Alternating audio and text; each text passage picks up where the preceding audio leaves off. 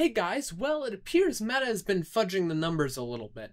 So just recently, Meta released Llama 4. It's a suite of new AI models. It seems to be some of their best AI models so far, and according to their own benchmarks, it beats out a lot of other models. It seems pretty good. But unfortunately, it appears that they've been fudging the numbers a bit.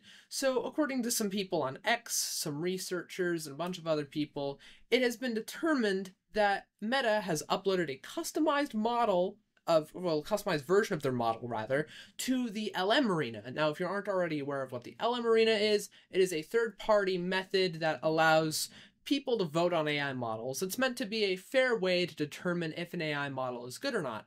And what they've done is they've uploaded a apparently heavily customized version of the model that provides completely different responses than the actual public version.